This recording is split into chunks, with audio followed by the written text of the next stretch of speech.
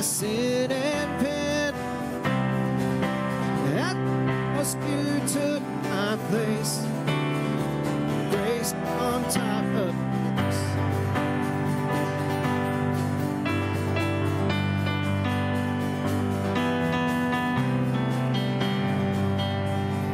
Lord, how you love me, I don't deserve.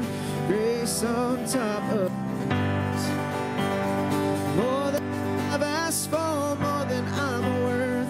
Grace on top of grace.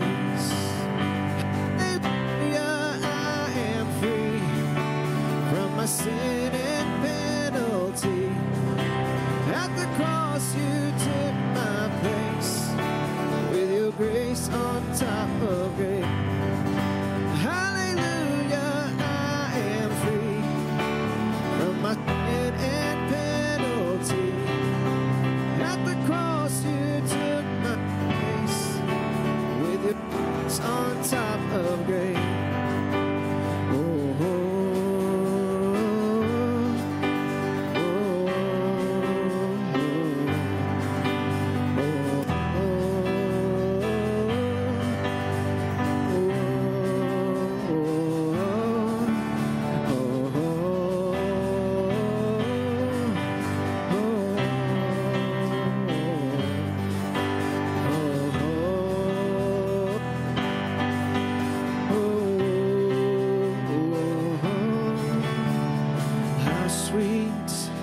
The sound once lost, now found. Heaven came down and grace rescued me. Hallelujah, I am free from my sin and penalty. At the cross you took my place. With your grace on top of grace. With your grace on top of grace. With your grace on top of grace.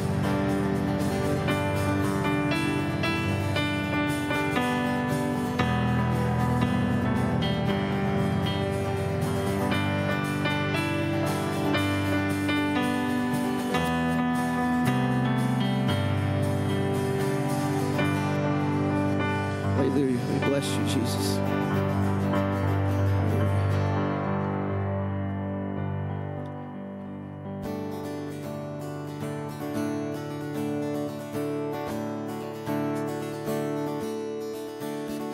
Was buried beneath my shame. Who could carry that kind of weight? It was my turn until I met you, and I was breathing but not alive. All my failures I tried to hide. It was my turn till I met you. You called my name and I ran out of that grave.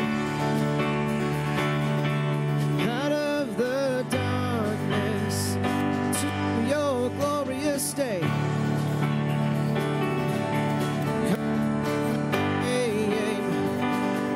Ran out of that grave, out of the darkness, into your glorious day.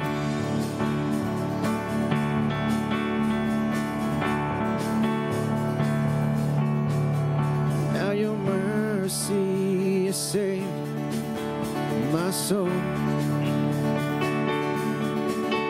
Now your freedom is all that I know. The old made new.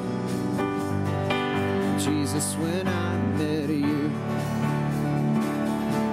you called my name, and I'm out of that grave. Out of the darkness day. You called my name, and I ran out of that grave,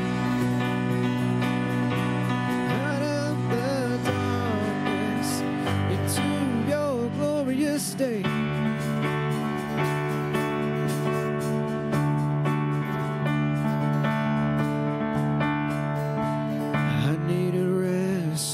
My sin was heavy, my chains break at the weight of your glory. I needed shelter, I was an orphan. Now you call me a citizen of heaven.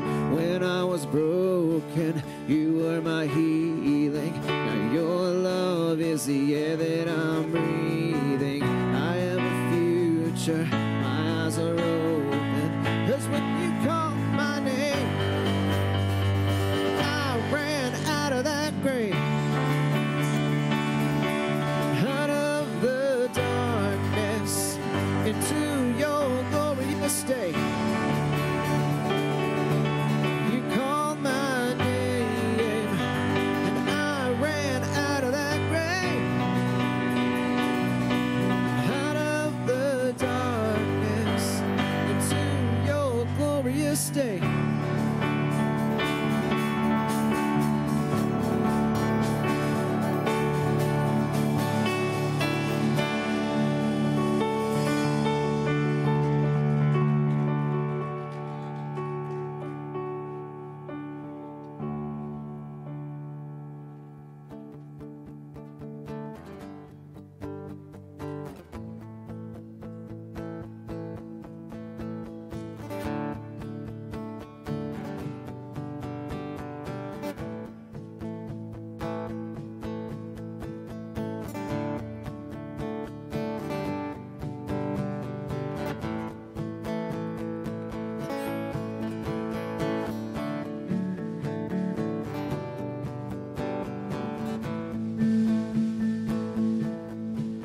I see the sun waking up in the morning, reviving dreams. I feel the wind on my back with promise, reminding me there's a garment of praise for heaviness. There's a new song burning inside my chest. I'm living in the goodness that He brings. Get your hopes up, let your head up, let your faith arise. Get your hopes up, our God is for us. He's brought us back to life.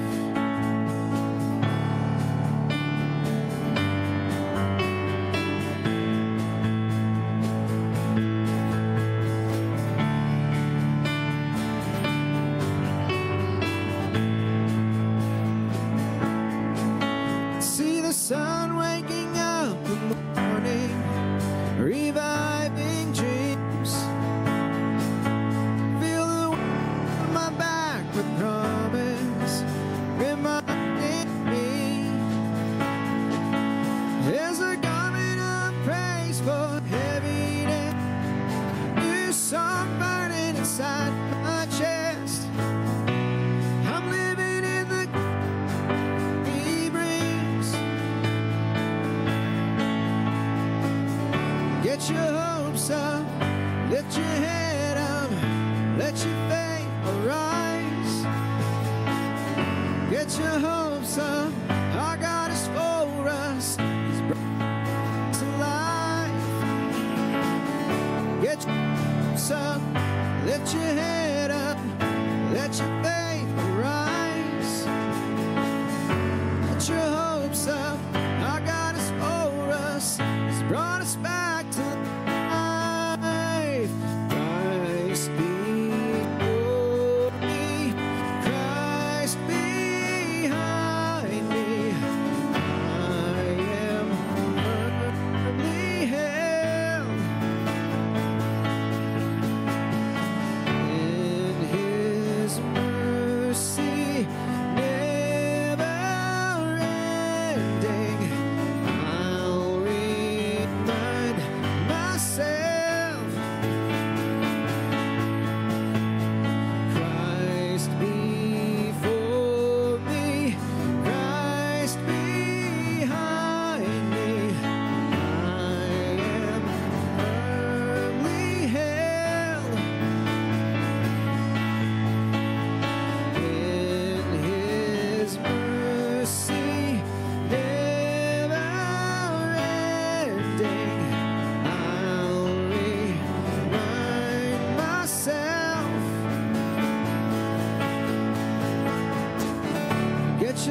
hopes up, lift your head up, let your faith arise. Get your hopes up, our God is for us, He's brought us back to life. Get your hopes up, lift your head up, let your faith arise. Get your hopes up, our God is for us, He's brought us back to life.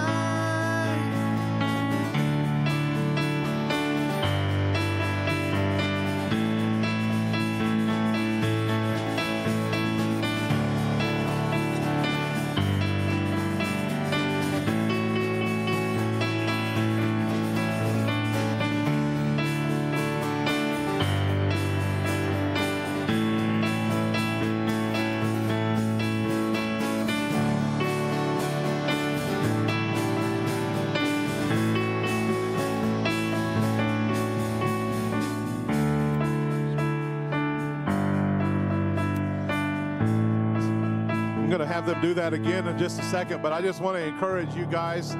I want to invite you into a moment of partnership with the Holy Spirit.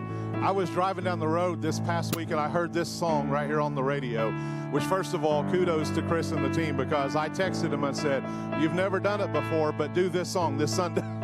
So they got it together and they're doing a great job, I think, by the way. But what I felt in my spirit was the Holy Spirit breathing. And I felt, and the series that we're in right now is called The Visionary Dreamer, and we're talking about the role and function of dreams and visions in our life, but we're also talking about having a vision or a dream for your life, and how sometimes the events of life and just the bumps in the road along the way will just knock the wind out of your sails. And life, and I've said it before, life will just sometimes knock the snot right out of you. It's not really politically correct, but it is very accurate. Life will just blindside you sometimes. And it's hard to get your bearings when you've been sent into a tailspin. But I thank God that He never leaves us and He's always with us. And even when we're spinning and we're feeling hopeless and lost or feeling just simply frustrated, I don't have to ask for a show of hands if you've ever felt frustrated, do I? And so I love the way that He just comes in and breathes. What I heard Him say this past week is, I want you to make this song your theme song for the remainder of this series, because I'm about to do something significant. You're going to see some tremendous breakthrough in some areas, and some who have lost sight of dreams, some who have lost hope. I want you to tell them to partner with me and begin to release out of their mouths that they're going to get their hopes up again. They're going to dream again. They're going to believe again. And they're going to trust me to lead them out of the season they've been in into a new season that I have for them. So that is totally up to you to partner with Him. I felt like He was saying that not only to me personally, but to me as the leader of the Grace Center. And if you're here this morning, it's for you as well, even if you're visiting. If you're watching online, we're glad to have you this morning, and we pray that it's for you as well. Connect to it, grab a hold of it, and get your hopes up, because the Bible says hope does not disappoint. Now, we've all had expectations that we misplaced and we were left disappointed. Hope is completely different, because hope is in Jesus Christ. Hope does not disappoint, amen? So let's go through this again, and today in your spirit, reach out and connect to His Spirit and say, Lord, I'm getting my hopes up. I'm going to dream again. I'm going to breathe again. I'm going to get your rhythm for my life, and I'm going to begin moving in step with you. And I really feel in my spirit something powerful is happening in these next few weeks, and it's beginning this morning. In fact, it began when I heard the song that morning. I sensed something that I haven't even seen yet. But you have to sense it before you see it. That's how the Lord moves. You'll just get a sense, a knowing, a feeling that everything's going to be good. It's all going to work out, and He's going to move mightily in the situation. So sense it this morning, okay? If you're not sensing it yet, raise your antennas, amen? And just forget about everything that you're going on for a few minutes, and let this song become a theme song for you this morning. So let's do it again, guys. So before we start that up again, just I want the instruments just to play softly. And go keep playing, don't drop out, but keep playing. But like Mark said, just in the participation factor, just proclaim that chorus. Let's just sing that chorus. It's not about whether you sound good or not. It has nothing to do with that. It has everything to do with you making that declaration and coming into agreement with what God is saying through this song. So let's just do that chorus as a body, as a congregation.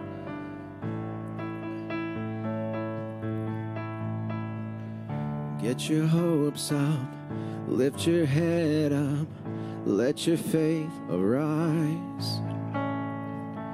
Get your hopes up, our God is for us. He's brought us back to life again. Get your hopes up, lift your head up, let your faith arise. And get your hopes up, our God is for us. He brought us back to life. And get your hopes up, lift your head up, let your faith arise. Get your hopes up, our God is for us, brought us back to life. Get your hopes up, lift your head up, let your faith arise. Get your hopes up, our God is for us, He's brought us back to life.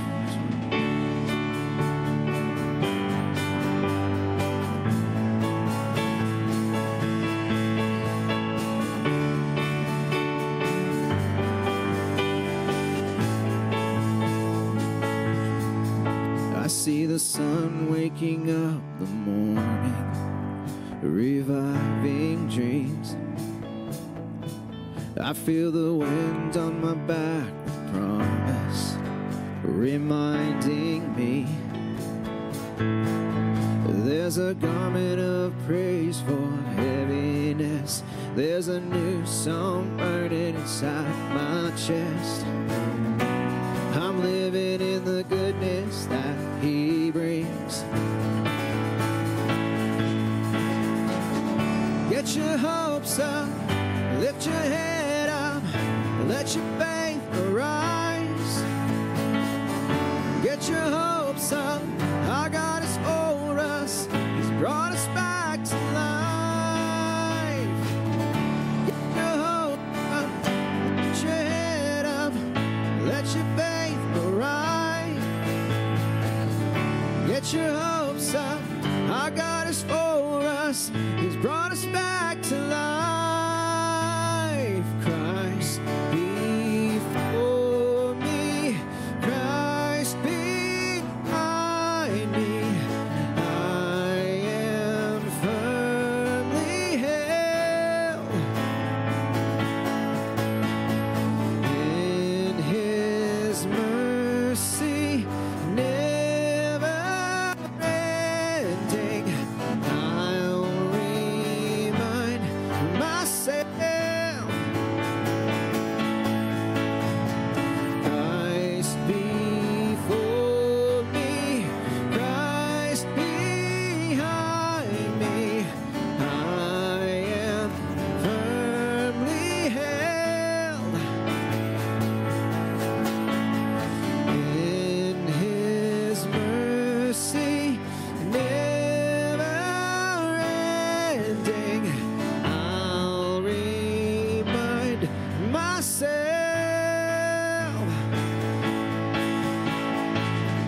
Get your hopes up, head up, let your faith arise.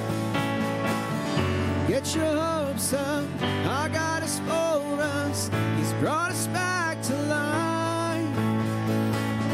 Get your hopes up, lift your head up, let your faith arise. Get your hopes up, our God is for us, He's brought us back to life.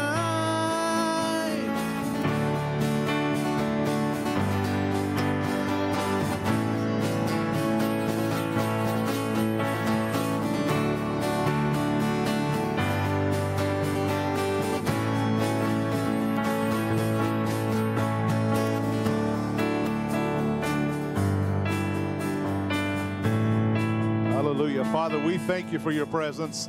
We thank you, Holy Spirit, for invitations like these into Kairos moments where you just come and invade the normal time and schedule of our lives with a divine moment, a divine opportunity, and in this case, a divine invitation to just come in and believe you. Believe you. Even though we've been hurt before, even though we might have been let down before, when we felt like we were stepping out in faith, you always breathe on us again and bring us back to life and infuse hope back into every situation, Father. Because in the kingdom, Lord, we are empowered by a spirit of resurrection. Nothing can keep us down when we realize that the same spirit that raised Christ from the dead dwells in us. And the Bible says will also quicken or empower us. So we thank you this morning, Holy Spirit, for your presence in us and your presence moving through us. We just praise you. We give you glory in Jesus' mighty name. If you agree with that, shout amen. Amen. Why don't you turn around and greet a couple of people, and if you don't know them, especially introduce yourself and tell them how good it is to see them today. Take a couple minutes to do that before you grab your seat for the morning.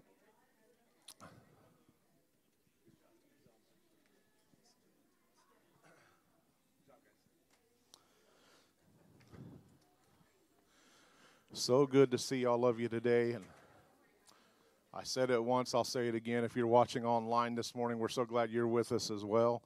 We know that you're going to be blessed today. We pray the worship has blessed you, and you're going to be blessed by the word as well this morning.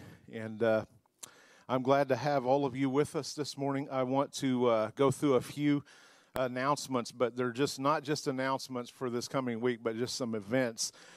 Grace Center is a conference center as well. So we have quarterly events, and we have 2 left on our calendar this year that I want to tell you about since I have you with us. But first, real quick, next Sunday is our first Sunday fellowship. We started this summer, the first Sunday of every month. After the service, we meet in the back and we have lunch together, and it is Italian themed. Amen. Somebody say Mamma Mia. So this coming Sunday, get with Sister Stacy and coordinate that, okay? It's Italian theme. So we've covered Mexican, which is my favorite, my all-time favorite. And anytime anybody asks me, where do you want to go? If you leave it up to me, we're going for Mexican. And I've got all kinds of Mexican restaurants that I like. It just depends on which one I'm in the mood for. But anyway, it is Italian, which I like as well. You can't go wrong with lasagna. I think Garfield had that right. Some of you don't even remember what I'm talking about. We have 2 events left on the calendar. The first one is a month from this weekend, and it's our annual summer conference. Bishop Jamie Englehart from Bay City, Michigan. He always comes through this way every summer. He itinerates this area while he's here, but he home bases out of Grace Center. He literally stays with me and Stacy that week and preaches all over the place, but he's going to be with us. And this year we have somebody for the first time, a first-time minister who's going to be here. His name is Jeff Turner. I'm also excited to introduce you to him. Jeff is, most people who have talked to me about Jeff have told me he's one of the most brilliant minds that they've ever encountered, especially for his age. He is on a scholarly level, and he's in his late 20s or early 30s, I believe. But everybody has high respect and high regard for him. But I'm bringing him in because him and Jamie are going to work together. We have How to Study the Bible classes quarterly at the Grace Center. So this is going to be our next one. Dr. Lynn Hiles was with us for the first one. We're going to have our next one is going to be on Saturday, the 24th from 1 to 4 p.m. And they are going to teach us how to encounter the Lord in the study of the Word. Because if you're getting into the Word and you're getting all these revelations, all they're leading up to is just knowledge of the Word and puffing you up with knowledge or making you more religious, then that's really not the point, right? The point is to see Jesus in the Word and to encounter Him and to have Him breathe on you and transform you. That's when you're actually transformed, when you look at the Word and it's a mirror that shows Jesus looking back at you, and you realize you're not seeing yourself, you're seeing Him. You begin to be transformed into His same image. So they're going to teach that. There's going to be 2 sessions that afternoon. There'll be other churches coming over, bringing some students and some folks over. Then on Sunday morning, Jeff Turner is going to minister here while Jamie is up the road ministering. Sunday night, Jamie's coming back here and wrapping the event up. at 6 p.m. that night. And there'll be some churches joining us for that Sunday night service as well. In fact, Generations Church will be here leading worship that night. And so then the next event on the calendar, I'm just telling you guys this so you guys can put it in your calendar right now and make plans. And these are pretty much on the calendar this weekend every year anyway. But Convergence Conference 2019, that is an annual thing as well. We're really excited about it.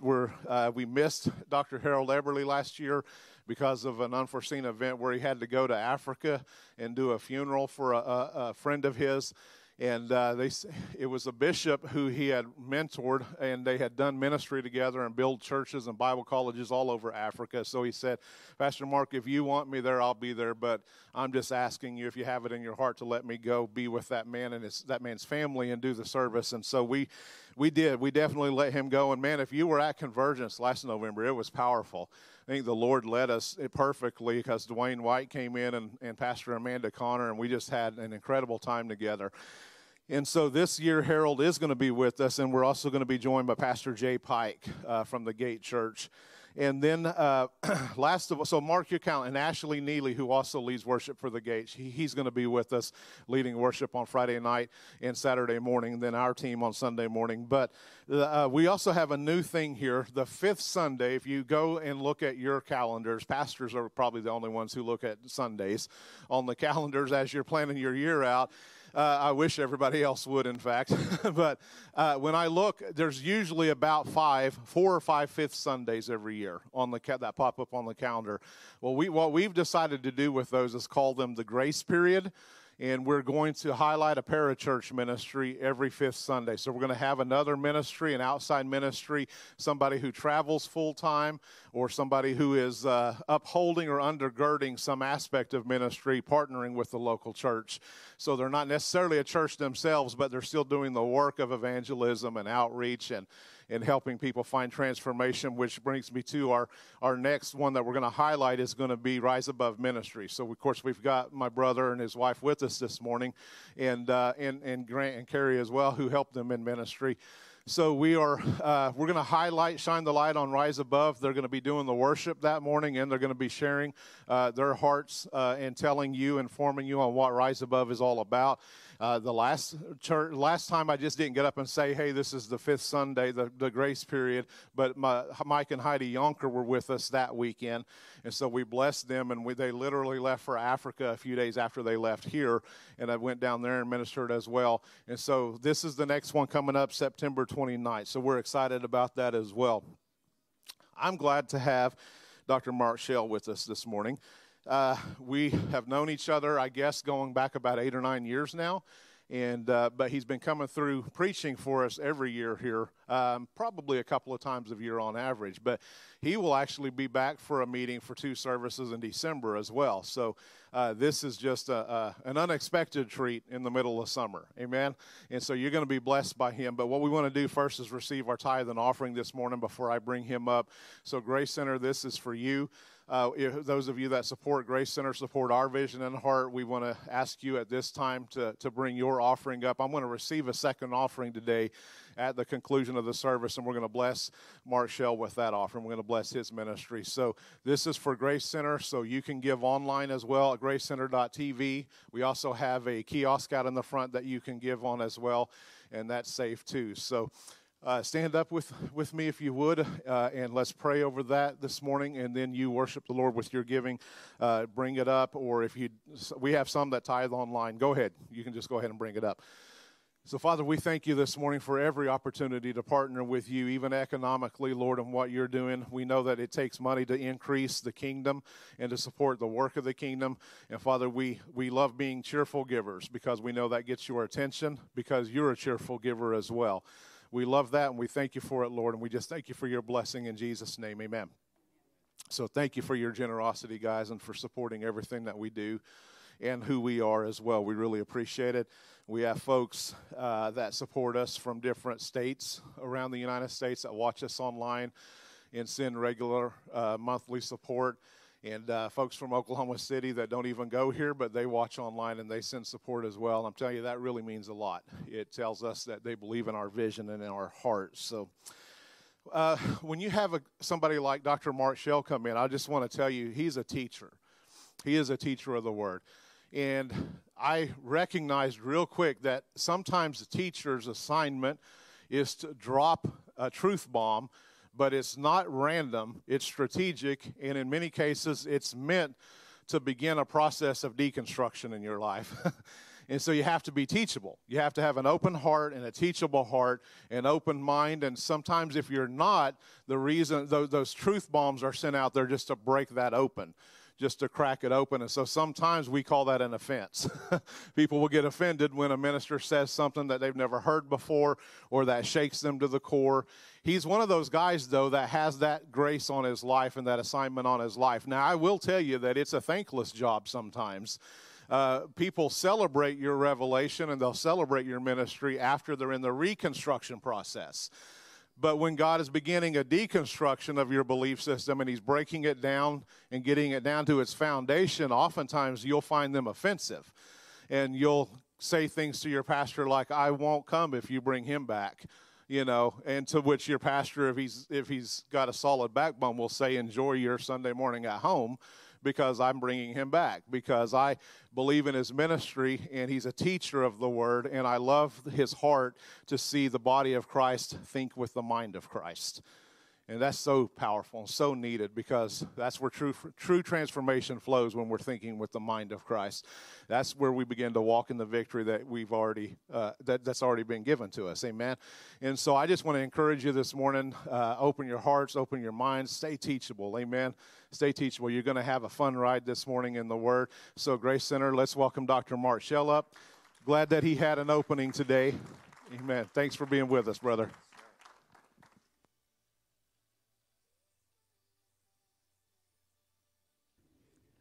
Okay, there I am.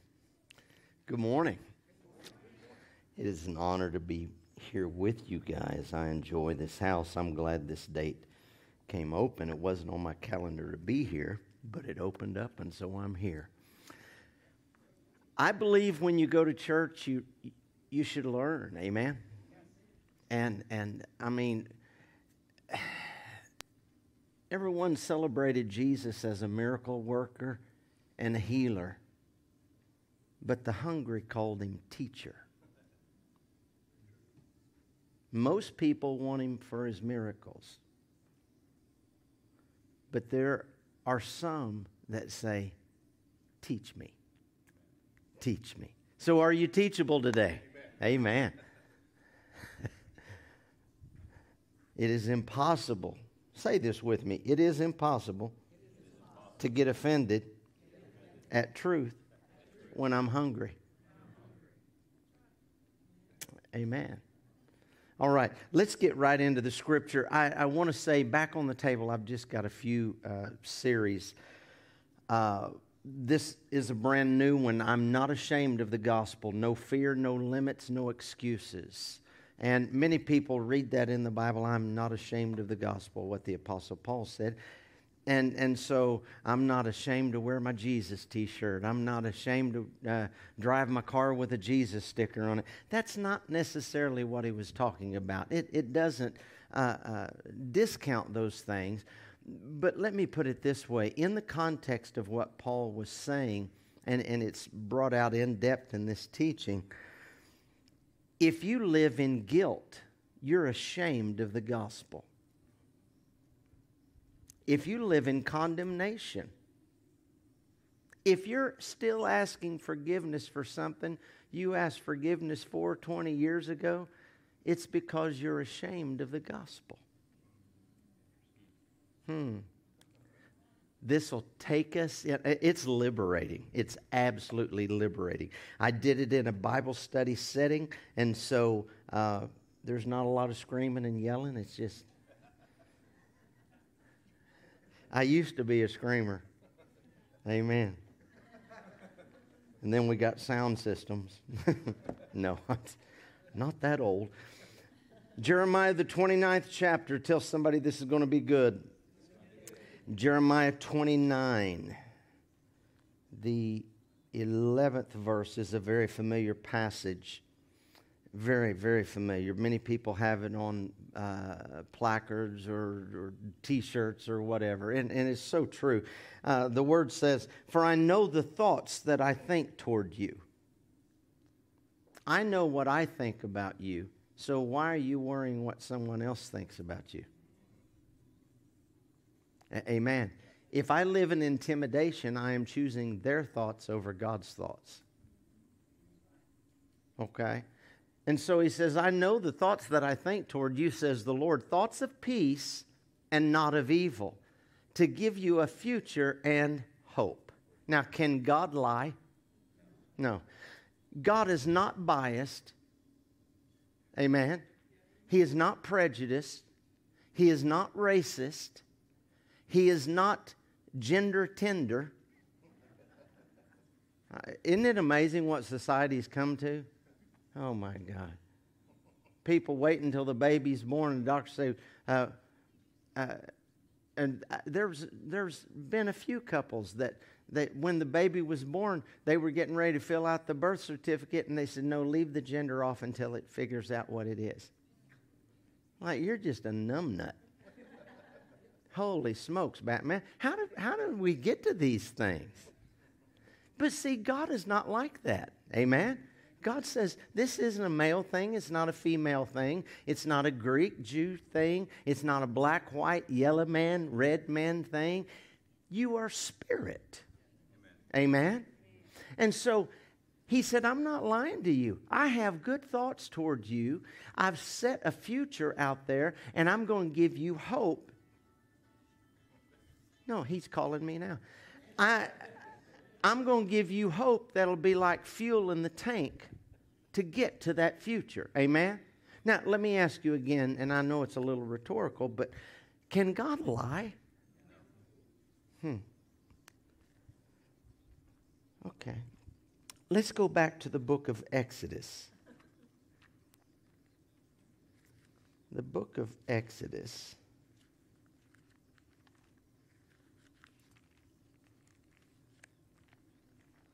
The 17th chapter.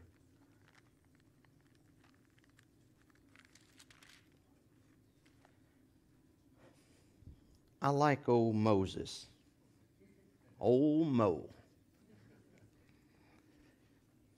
We all know the story, really, how Egypt, the Pharaoh, they were using the Hebrews to build their kingdom, so the enemy needs you to build your own defeat. Hello? Without your help, you can't be defeated. Amen. We self-destruct. And so, anyway, the order was from the Pharaoh that all the male children at the birthing table or the birthing stool should be killed. And to kill the children, they simply threw them in the river. Just threw them in the river. But when Moses was born, his mom hid him out and then put him in a basket, pitched or covered, if you will, so it wouldn't sink, it wouldn't get wet inside, it would provide a buoyancy. And she hid it in the reeds, the bulrushes. Now, what's amazing is things that's killing everybody else, suddenly we're in the same thing. We're not being killed by it. The same river that was used to kill other people is the same river that was used to perpetuate his destiny. So you don't always look at what you're going through as, oh, that's the devil doing that. No, it's not God doing bad things, but understand, what sometimes looks traumatic is an invitation to the dramatic. Okay? And so don't ever despise. Anytime you get to the place that you fear what you're going through, you have lost sight of your destiny. The only way you can be distracted is get your eye off the goal. Amen.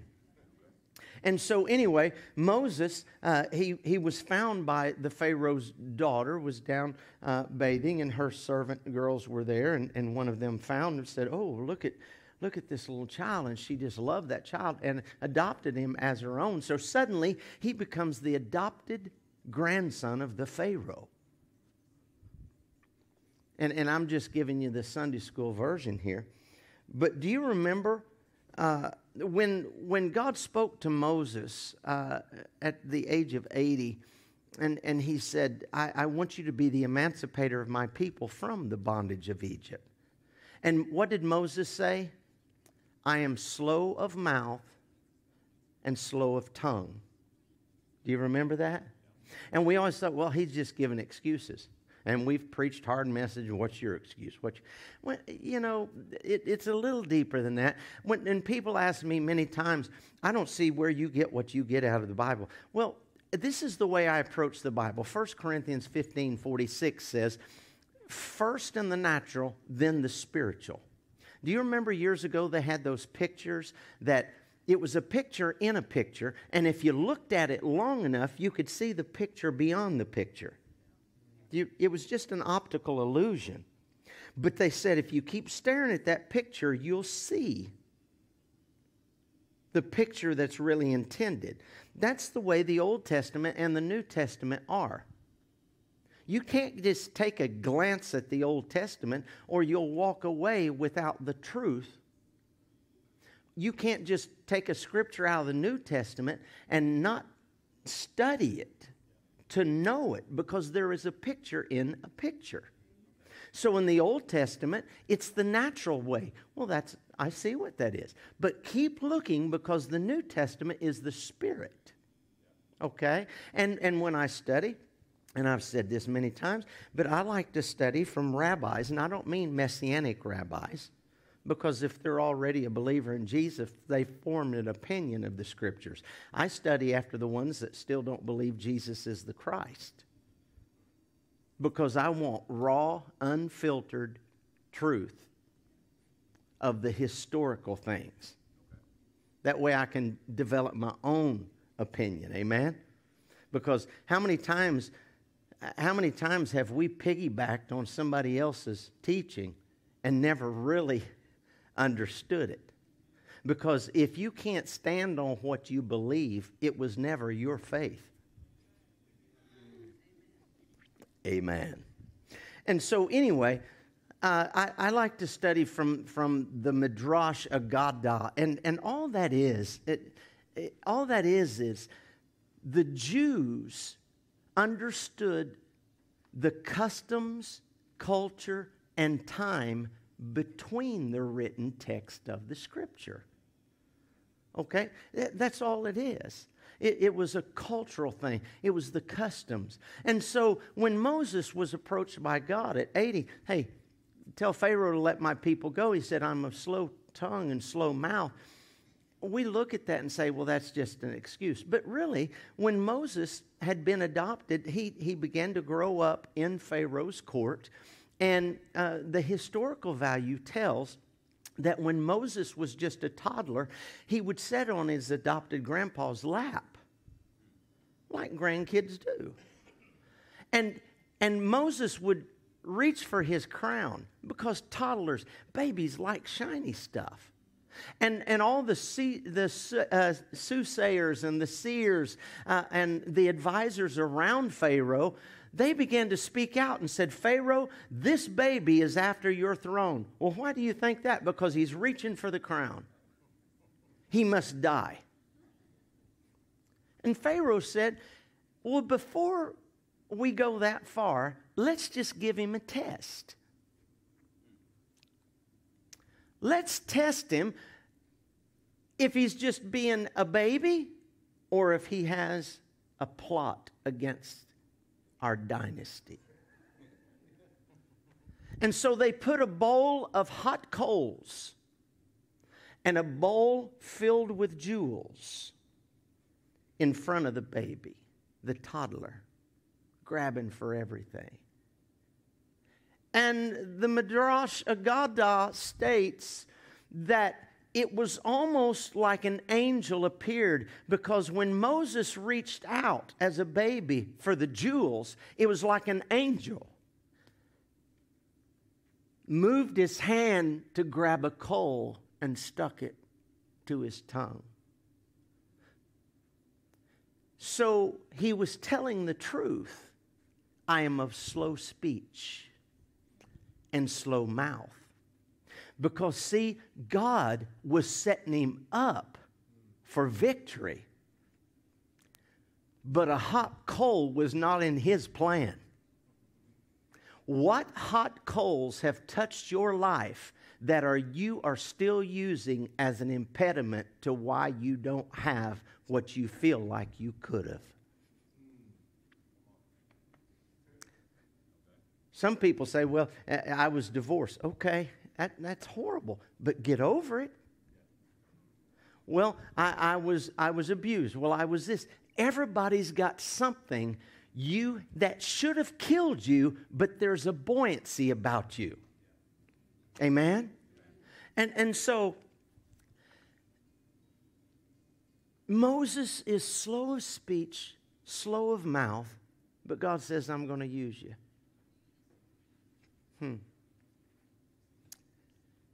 Okay.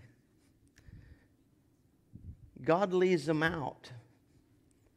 Let's go to Exodus 17, if you don't mind. The 6th verse. Moses has led God's people out. And, I mean, they're all happy. How you doing? Oh, I'm blessed, healed, and highly favored. Hallelujah. That lasted for a while until they got thirsty. 6 million people started complaining to Moses. Can you imagine that? It's bad enough when 5 of yours go crazy. You get 6 million people all complaining. We want water. We want water. My God, we shouldn't have ever left. I'd be like, go back. You see what I'm saying? But God says, here, Moses, I'm going to meet their need. Here's my instruction to you. Behold, I will stand before you, Mo, there on the rock in Horeb, and you will strike the rock, and water will come out of it, that the people may drink. And Moses did so in the sight of the elders of Israel. That's amazing, isn't it? 6 million people had their thirst quenched, and no doubt filled up their gourds, filled up their vessels with water so they could keep you. But then they run out of water again. Let's go to the book of Numbers. Book of Numbers, the 20th chapter, the 10th verse. Oh, I don't know why I'm turning to it. You've got it. Hold my sign while I teach this.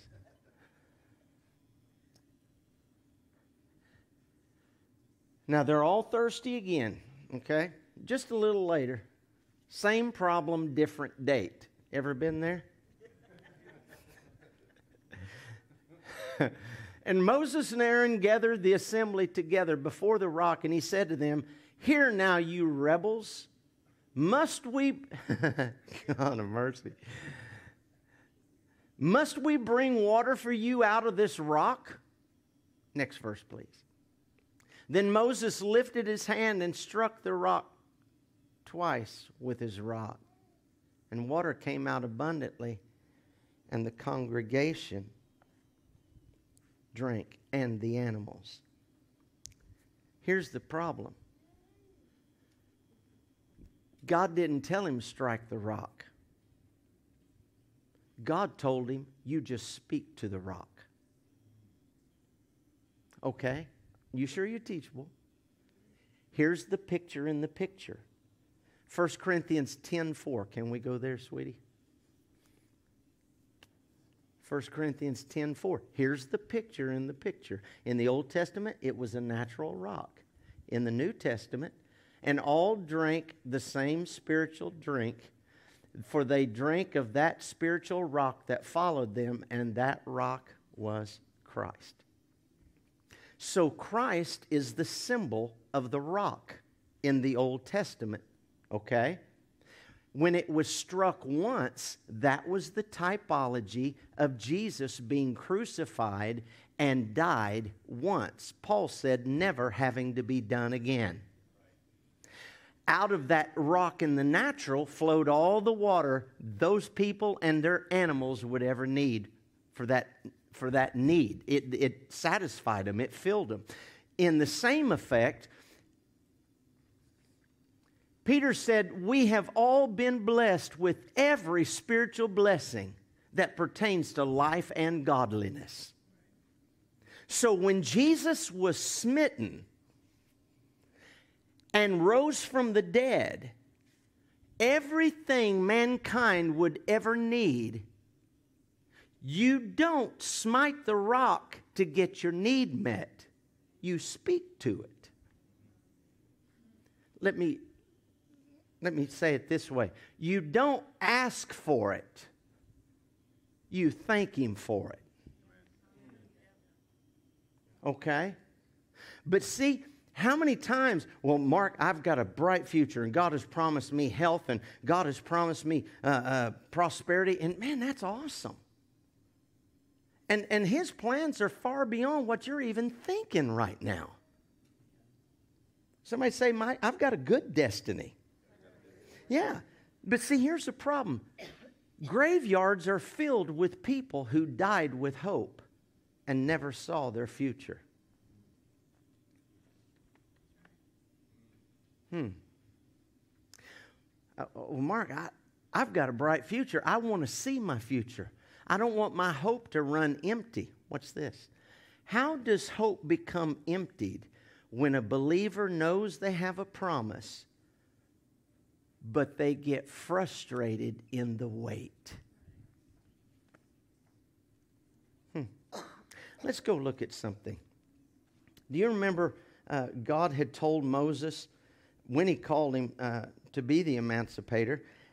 God told him, He said, hey, Mo, I'm going to take you up to the land flowing with milk and honey, picture in a picture, wisdom and understanding, to the place of the Canaanites, Hittites, Hivites, Amorites, Perizzites, Girgashites, all that sounded like a pest control company, amen? He said, I'm giving this all to you. Somebody say the promised land. In the Old Testament, the natural picture is a promised land. In the New Testament, it's a promised man.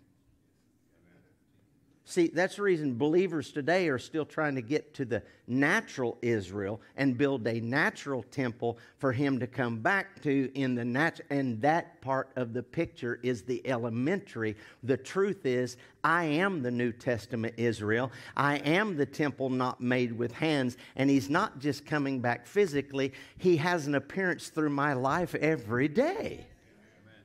Amen. Now, that's not an anti-Semitic term and terminology or description, and I thank God for Israel. I love Israel. I love Poland. I love Russia.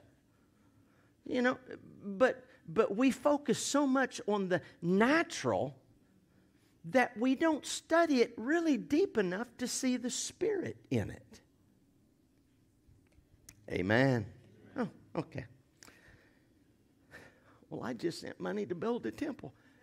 Well, next time, send it to P.O. Box 5, Tulsa. Amen? Now, what's this? So, God has called Moses and said, man, I got plans for you, Mo. Wisdom and understanding, place of the Canaanites, Hittites, Amorites, yada, yada. Whew! Now, let's go look at something. Deuteronomy. Let's go to the 32nd chapter. Deuteronomy 32:51.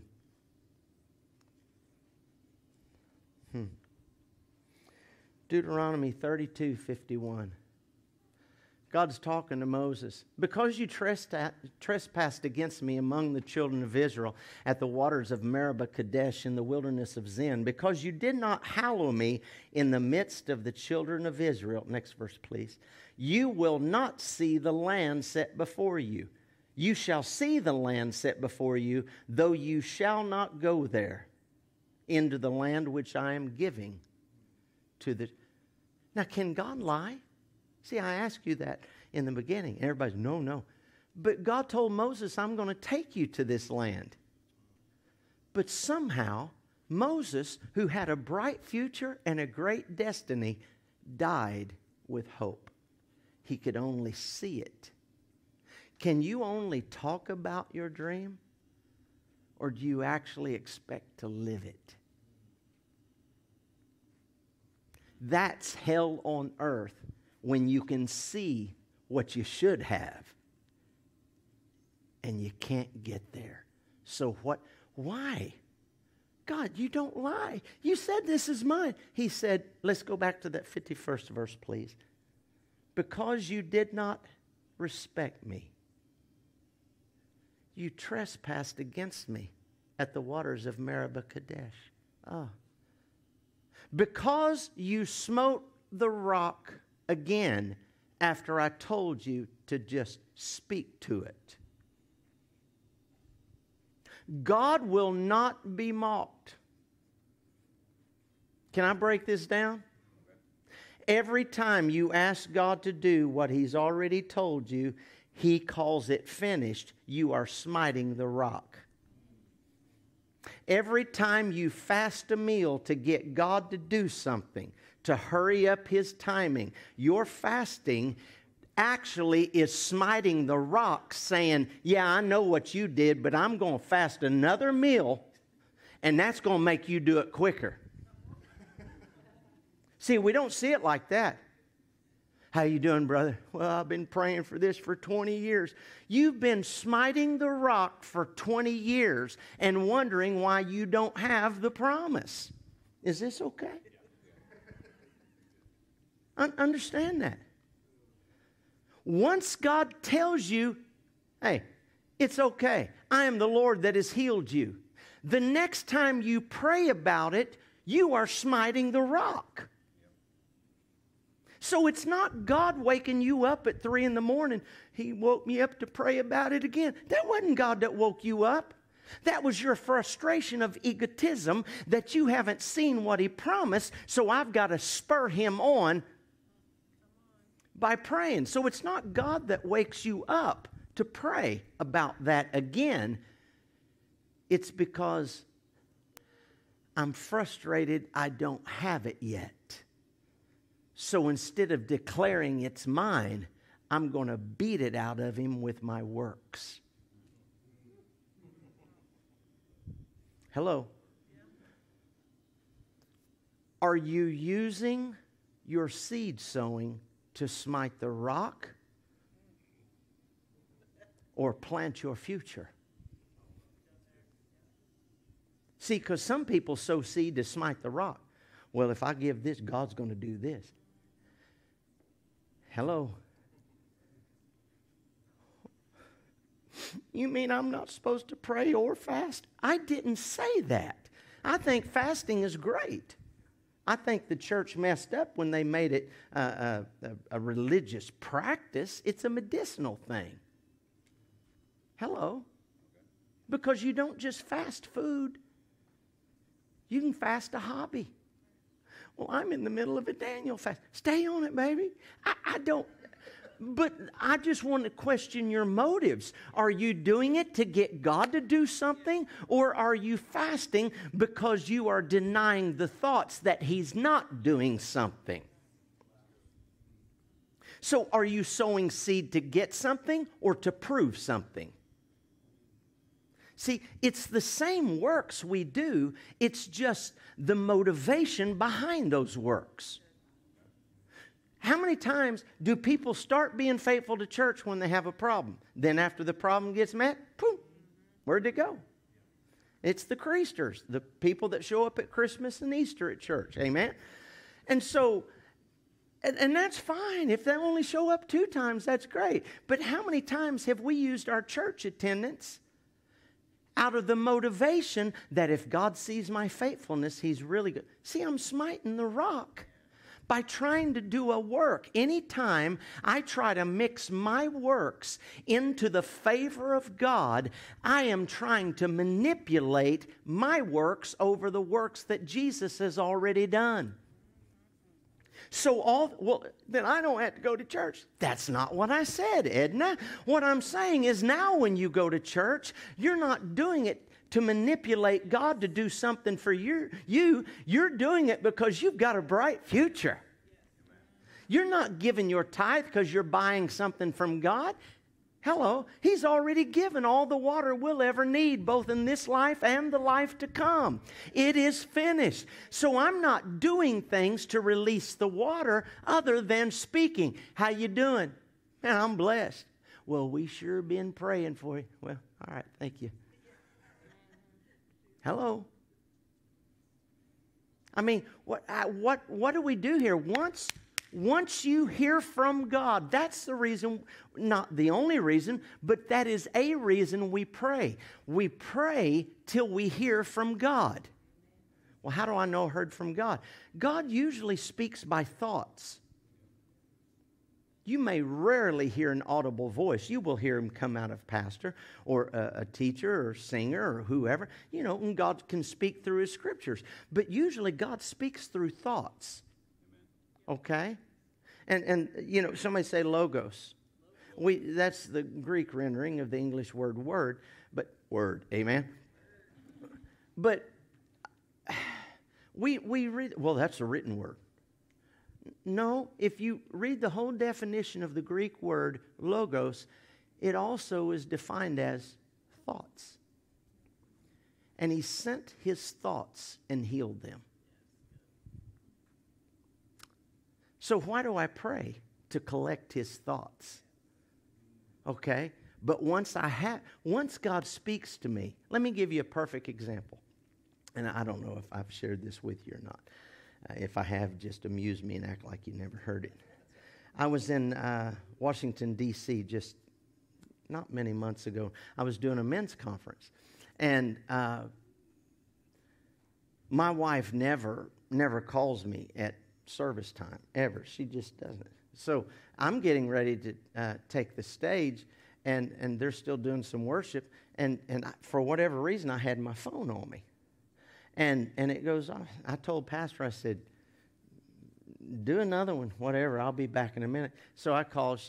Our oldest son, Derek. I married him off over a year ago. And Derek's always had moles. Like from here down to here.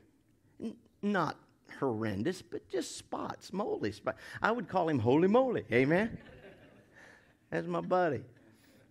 And his little wife, she was concerned about those spots. So to ease her mind, he went to the doctor, and sure enough, they said there's 6 of them. We need to biopsy. So Dee called me and told me what was going on. I said, okay, I'll give him a call. I told the leader, I said, I'll be right back. So on the way out of the auditorium, I didn't call.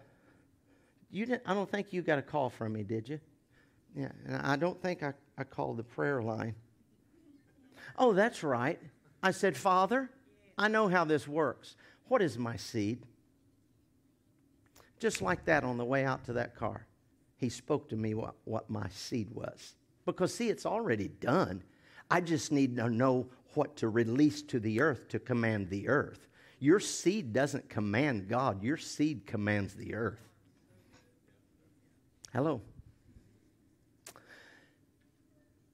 And so He already told me. I said, all right, Lord, call it done. I don't have my checkbook on me. Call it done. At that time, it was a financial seed. It was. Well, why was it a financial? Because I needed money. Hello? Because, see, it's not a seed till it's a sacrifice. And you know it's a sacrifice when you have to die to do it. Amen. So anyway, I got out to the car, and I had this short conversation with the Lord. All right, Lord, you know I'm good for it. I called Derek. Hey, son. Of course, he's trying to be upbeat. Of course, he's naturally a little scared. He was a 29-year-old kid at the time. You know, he was a little freaked out because you immediately think cancer. I said, son, you've been around me all your life. Yeah, Dad. I said, you know what I teach. He said, yeah. I said, I already prayed, and I'm sowing over this thing, so I'm not even going to pray for you. I just speak peace to your mind because you know the power of the seed. Okay, thanks, Dad. Well, who else did you have praying? I'm not against group prayers. Don't get me wrong. Well, I was going to have you out to the prayer meeting. Okay, but just don't drag it out for 24 hours. You know what I'm saying? Because I don't believe in beg fest. I don't. And that may sound cruel and unusual punishment to the religious minded. I believe in praying. I just don't think you ought to dread doing it or wear yourself out doing it. Amen? I tell you, I won't be back till December. Okay. So anyway, he called. I was somewhere else a couple of weeks later. He called and said, "Hey, Dad, got all of it back. It's all good." "Yeah, son." Awesome. I acted excited for him like, "Oh, you're kidding me." But you know when it's going to work. How much did you know it was going to work? Because number one, God can't lie. He said, "Ask me and I'll give seed to the sower." Why does he tell us the seed to sow? Because that's what the earth responds to. God doesn't respond to your seed. The earth does. If God responded to your seed, then Jesus was a waste of time because he is the ultimate seed. So he said, "I've already given you all this stuff. You sow a seed to command the earth." I don't know why I'm getting off in that, but maybe that'll help you understand. When you sow something, you have a right to command the earth. Amen. And so what's this? So anyway, it's all good. It's all good. And no, I didn't have a bunch of people praying about it and all of that. Why? Because I just simply trust God. He told me what to do. I did it. Now, it took me years to get there. Okay? I remember when you first have a battle, boy, you know, you thank you, Lord. Thank you, Lord. It's done. It's done. And if the battle kept on going, you start smiting that rock. "God, tell me what I need to do. Lord, and I'll do it." That's the way I was raised. Just smite the rock, smite the rock. Why do I pray again about what he said is going to be okay? Because I don't like his timing. But yet his timing is perfect. Can I show you something? Let's go back to Jeremiah, the 29th chapter, and rehearse that verse of the 11th verse. Hurry up. No, I'm just kidding. "For I know the thoughts that I think toward you, says the Lord, thoughts of peace and not of evil, to give you." Somebody say "you." Now here's the question. Who is the "you"? The people that believe God is not racist, he's not biased, he's not gender tender. God is an equal opportunity God. He said, "You're the people." Now, we go around confessing that. "Oh, I've got a future and a hope." But look at Moses. He died with hope, never attaining what he was promised. Why? Because he kept smiting the rock.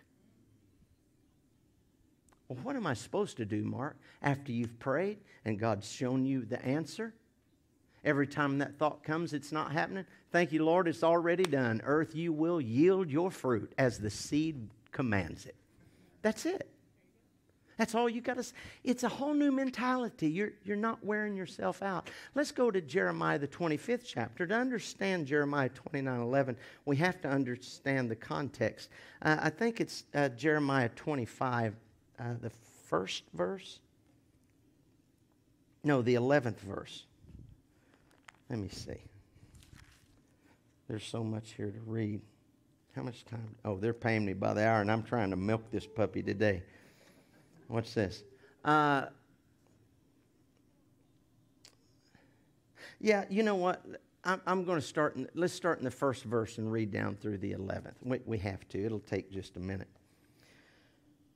Okay. "The word that came to Jeremiah concerning all the people of Judah in the 4th year of Jehoiakim, the son of Josiah, king of Judah, which was the 1st year of Nebuchadnezzar, king of Babylon, which Jeremiah the prophet spoke to all the people of Judah and to all the inhabitants of Jerusalem, saying, from the 13th year of Josiah, the son of Ammon, king of Judah, even to this day, this is the 23rd year in which the word of the Lord has come to me.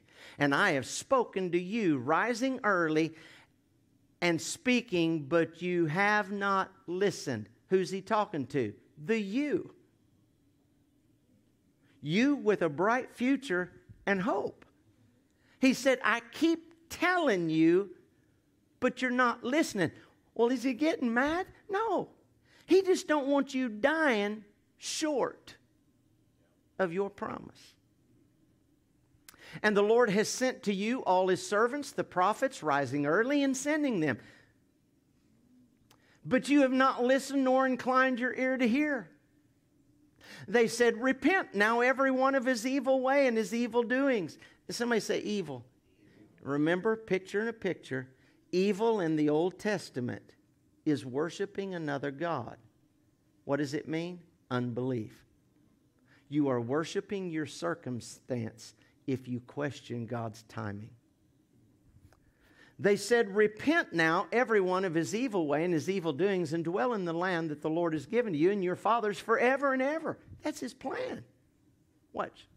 Do not go after other gods to serve them and worship them. How am I serving another god? I don't have a Buddha anywhere around me in my house. I don't rub his belly. The Buddha belly. How do I worship another god? Somebody say worship. In the Hebrew, one of the words is prahusneo. It means to focus on something, to give it permission to grow. You can worship a problem. See, Moses worshiped the lack, and he smote the rock instead of speaking to it. Don't go after other gods to serve and worship them, and don't provoke me to anger with the works of your hands. And I will not harm you. Yet you have not listened to me, says the Lord, that you might provoke me to anger with the works of your hands to your own hurt. Can I retranslate that? You're hurting yourself when you keep smiting the rock, trying to do one more work to get this thing going. One more work to get this thing expedited. You know what the hardest part of a battle is? Patience. It's not what you're going through. Your battle is conquering in your mind the anxiety of what you're going through. Yet you have not listened to me, says the Lord, that you might provoke me to anger with the works of your hands to your own hurt. Tell your neighbor, don't hurt yourself. Wouldn't that be nice if a pastor said, Pastor, I'm going to start a 7-day-a-week, 24-hour-a-day prayer in my home. Honey, don't wear yourself out. Now, if that's your gig, do it. I mean, but just, anyway, let me get back to this.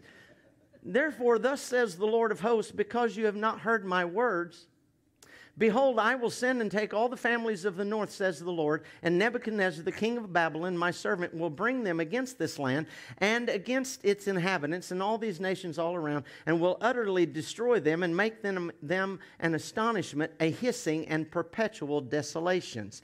Moreover, I will take from them the voice of mirth and the voice of gladness, the voice of the bridegroom and the voice of the bride, the sound of the millstones and the light of the lamp.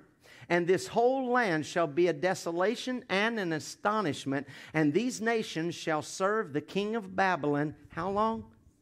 70 years. Somebody say picture in a picture.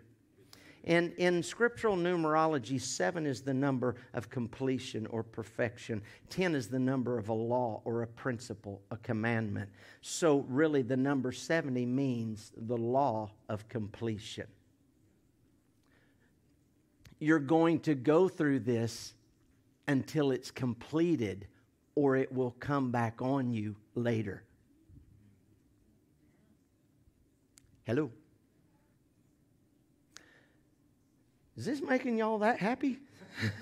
Okay, I know you're listening. I'm messing with you. So what's this? How many years? 70. Now, can God lie? Okay, let's go up to Jeremiah. I don't have time for all of that. Yeah, Jeremiah 28. Let's see what verse we can skip to there. Are y'all getting anything out of this? Okay. Well, Mark, I'm a little depressed because I've been smiting the rock and Moses didn't get his destiny. Look at me. Picture in a picture. In the new covenant, his mercies are new every morning. And morning in the scripture is not just when the sun comes up. Morning is when you have a dawning of a revelation to bring light to a place of empty thinking. Okay? So it's a new morning. Well, Mark, I've been beating the rock. Okay, quit. Just stop doing it.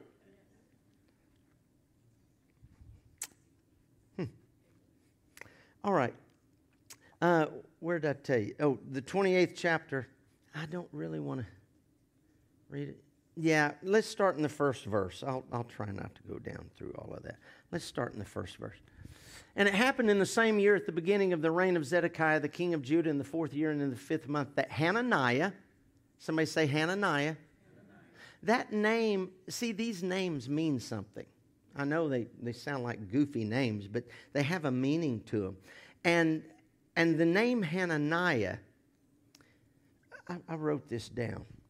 Absolutely amazing. When you study the scripture, especially the Old Testament, find out the names of these people, what they mean. Hananiah means to favor by petition.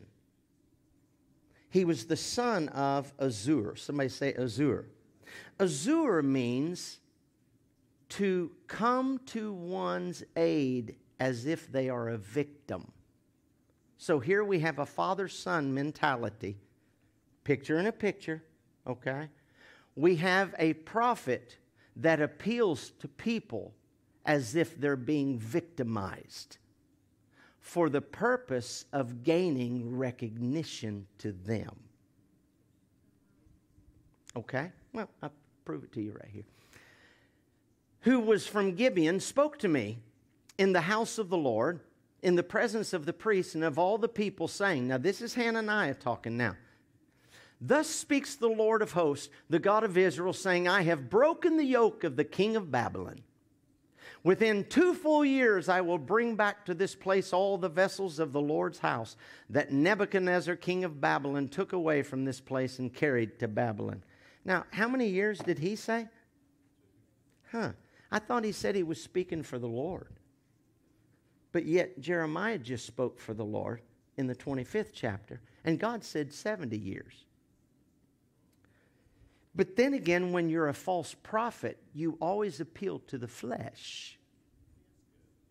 Okay? Because a lot of people, that term got thrown around for years. Oh, that's a false prophet. You're not a false prophet because maybe you got in the flesh and read somebody's mail wrong. That doesn't make you a false prophet. According to Scripture, a false prophet is one that appears as knowing the end. Well, he does. He said, God's going to break the back of Babylon and you're going to get all your vessels back. That's the truth. But it's going to be 70 years, not 2. So how do I know a false prophet? Because he'll always appeal to the flesh. Because if you're going through a struggle in the natural, do you want to pick one that lasts 70 years or 2 years? I'm in the line for 2. No thanks, I'll wait. Amen? I want the 2-year plan. I don't want a 70-year plan. Now, 2 means division. 2 means witness. Okay? But what's this? Am I on the 2-year plan, Mark? Are you wanting your promise so you can use it as a ministry or just give a witness? Because if you want a ministry through your problem, you'll fulfill the law of completion. But if the flesh is activated, hello. See, that's the reason we start smiting the rock, because we want it quicker than what it's happening. Amen? Hello? And so, hear me. Well, I don't know what to do, Mark. You pray. He gives seed to the sower. And whatever that seed is, I don't know what it is. He'll tell you. You sow that seed, you leave it alone. You just water it. How do I water it? Thank you, Lord, it's done. Earth, it's already been sown. Thank you, Lord. God, your timing is perfect. Well, Mark, I've got a prophecy here I've had for 5 years, and I'm beginning to think the guy that gave it to me, he was a false prophet. No, it doesn't mean he was a false prophet. Could mean you've been smiting the rock, and it can't happen until you quit. Do you realize we are the only delay to God's plan? We don't want to hear that, do we? It'd be easier to blame the devil. Boy, devil. But that's hard to do when the Word says Jesus destroyed the works of the devil. Wow, who am I going to blame now? Uh-oh. Amen. And so we get in a hurry. We get anxious. Well, I'm a bad person because I get anxious. You're human. You're going to have these thoughts come at you, but you don't let these thoughts overtake you. Anytime you feel tempted to do a work for God connected to the problem you're having, refuse it. Because if God has already spoken to you and you've already sown your seed or act of faith or whatever He said to do and you've already done it, God isn't going to tell you, come back and sow it again. Hello?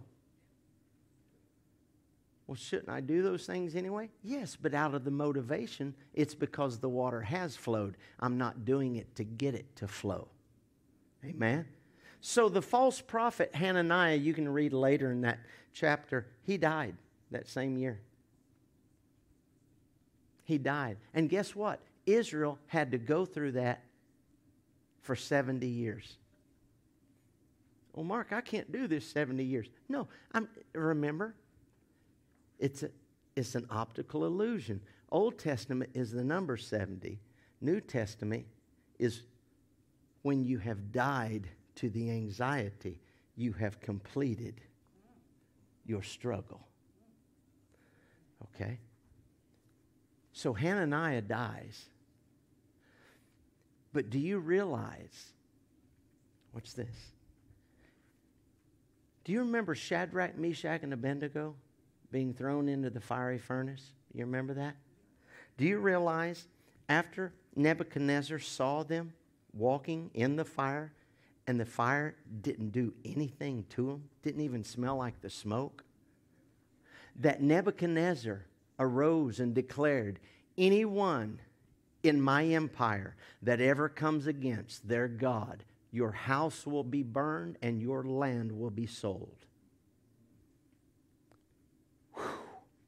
A whole nation had to come to revere Jehovah Jireh, Yad-Heh-Vav-Heh. That wouldn't have happened if the false prophet had been right. Hello? Because Israel would have already been back before Nebuchadnezzar could see Christ. God's timing is perfect. Don't beat the rock trying to get something to happen before it's supposed to. Because in all these things, well, I know He's just teaching me how to appreciate it.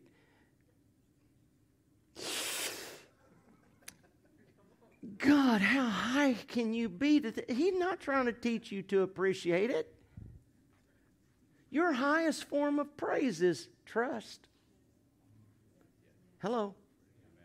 So trust in the Lord with all your heart. Lean not to your own understanding. Learn from Moses didn't get to see his future. Oh, he got to see it. He didn't get to enjoy it. Hello? Because he smote the rock. And you remember what God said to him? Because you did not hallow me in the presence of the people. What is it? Hallowed be thy name. Whew. How do I show reverence to your name in front of people? I don't go around saying, well, I'm still praying. Hello. See, I am disdaining God's name. Do you realize, well, don't take his name in vain? Well, that does, yeah, it means don't say GD. And of course you're not supposed to say that. But how else do we take his name in vain? Anxiety. You are taking his name in vain when you become anxious over something he said is already going to be okay. Now do you see our battle? Cast down every high thing that's trying to exalt itself against the knowledge of God, bringing every thought into the obedience of Christ. Amen? Well, how do I bring a thought into obedience? You ignore it.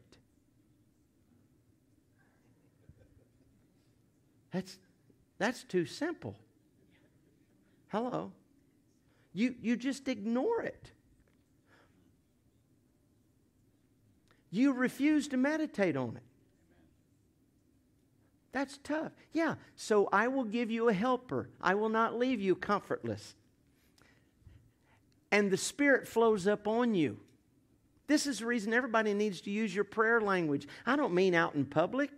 Paul said, don't go around speaking in tongues to people. You're speaking mysteries to them. No. At home, in the shower, on the way to work. Anytime you have a thought, smite that rock. What are you doing? I'm ignoring that thought. You cannot ignore a thought of defeat in your own intelligence. We need help. Amen? And if you're here today and you've never used your prayer language, you have it. You've just never used it. Okay? You've just never used it. And so just start using it. Don't get in Walmart pushing and wearing a Grace Center t-shirt. Oh, my Lord, people. No. No. But in the car or whatever, just use it. Why, Mark? Because there's always going to be the voice of Hananiah encouraging you to smite the rock, to overwhelm God's perfected timing. Okay? So if you're going through something and you haven't seen, you say, God, I need to know how you want me to deal with this. How do you want me to deal with it? He'll speak to your heart. Father, what's my seed? He'll speak to your heart. After that, you water it. Thank you, Lord. It's done. Earth, it's already sown. I call it. Okay? And any other thoughts in that is the voice of Hananiah trying to get you to smite the rock again. Don't smite the rock again. Amen. Did you get something today? Amen. Does that help? Well, all I'm taking away is I don't have to go to church. I don't have to pray. That's not what I said. Just do it for the right reason. Okay? Do it for the right reason.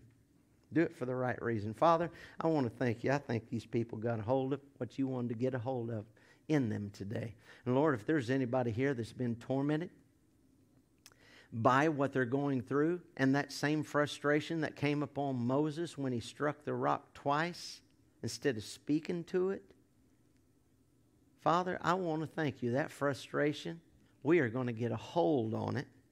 We're going to rise above it because we're understanding more and more. You didn't call us to smite the rock. You called us to flow as the rock and declaring things that be not as though they were. So, Father, from this day forward, we're going to begin to conquer that battle in our minds. Lord, if there's some here that they say, I don't even know what seed to sow, Father, as they pray with you, from this day forward, as they pray with you, we're just learning how to pray now. We're just learning how to pray. We don't beg you when we pray. We communicate with you. And Lord, I want to thank you this day that lives are calming down. I just speak that over this house. That lives just calm down and realize God's got it. His timing is perfect. Absolutely perfect. And we're not going to smite that rock anymore. The works we do are to reveal His glory, not subpoena it. I cause the anointing to flow in this house. If you're here today and you say, Mark, man, I've been beating that rock. I've been beating that rock. Now, I'm honest with you. I'm transparent before you if you would do the same for me. If you're here and you say, Mark, I've been beating the rock over something, and today I'm declaring it's all changing. Show me your hands. It's nothing to be ashamed of, and we've all done it. I set on you this grace, this anointing, this peace, this impartation. I break off of you the frustration, the anxiety. Anxiety will try to come back. Frustration will try to come back. But greater is He that is in you than anything that could ever come against you. There is someone waiting to see you in this journey you're on. And Father, I want to thank you that our goal is to complete this journey.